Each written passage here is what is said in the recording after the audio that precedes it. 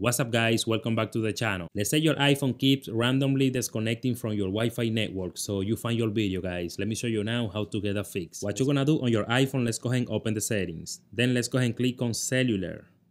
On this page, scroll all the way down until you see this setting. Let me show you right now.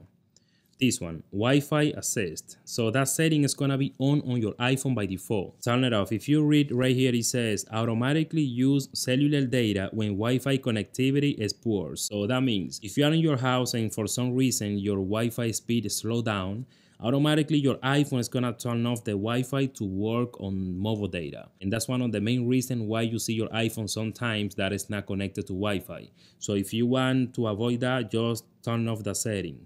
Just make another example. So you are getting people over in your house, or you have your kids are playing on their iPad, on their computer.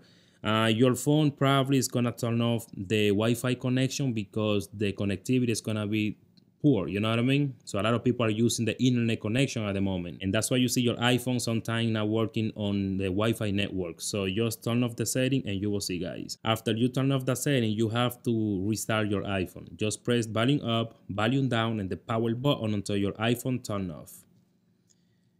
Just like that.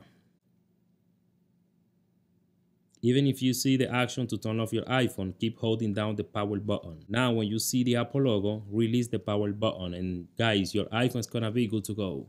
That's all you have to do. But let's say for some reason your iPhone still got the same problem. Let me show you what else you can do. Like I said, let's say your iPhone for some reason still got the same problem. So what you're gonna do, you're gonna go ahead and click on settings. Open the settings on your iPhone. Let's go ahead and click on Wi-Fi. So now what you're gonna do, you're gonna choose your Wi-Fi network and you're gonna click on the blue icon, this one right here. Let's click on that, and what you're gonna do, you're gonna forget this network. So just click on that one, forget this network.